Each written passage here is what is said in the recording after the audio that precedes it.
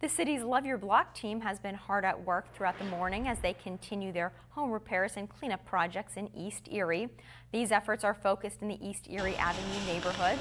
They're working on Holland Street, the Bayfront Connector, East 6th Street, and East 12th Street. Volunteers are doing tasks such as porch painting, repairs, landscaping, as well as removing large items. Volunteers tell us the goal of this project is to clean up and help beautify the community. We just got here about a week ago and we've already done so much. We're just here to serve and we're happy to help this community.